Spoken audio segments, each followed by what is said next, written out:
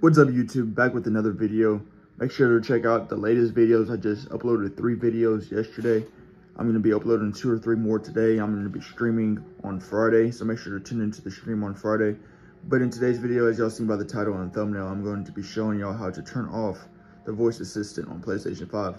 This is really annoying to me. If I help y'all, just make sure to leave a like, comment, and subscribe, because we're on the road to 3,000 subs and we're going to get there really soon. The goal is to hit 10,000 subscribers by the end of the year. I'm going to try to make it happen. Anything is possible, bro. Okay, so you want to go to settings and then go to accessibility. All right. See, she's still talking. You want to turn that off. Hold up. No more talking. All right. Yes, it's that easy.